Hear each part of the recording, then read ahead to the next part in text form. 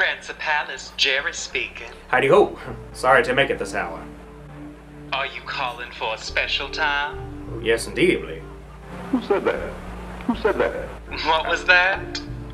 I said indeedly. Who are you? Charming. What's your name, stud? Fred.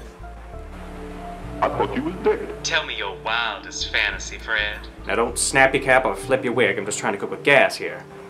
Go on. Alright, Jerry, now you listen to me and you listen good. I don't want to trouble you with any gobbledygook. No, I'm no active duty, but I'm no crumb-dome fuddy-duddy neither. Growing up, I was always too dull, dizzy, and a bit of a fat head, but a ducky shin cracker none the least. Yes, Fred. Oh. I know you know, Chucklehead.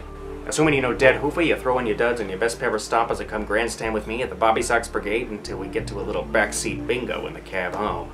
All goes well, it'll be raining pennies from heaven when you retire.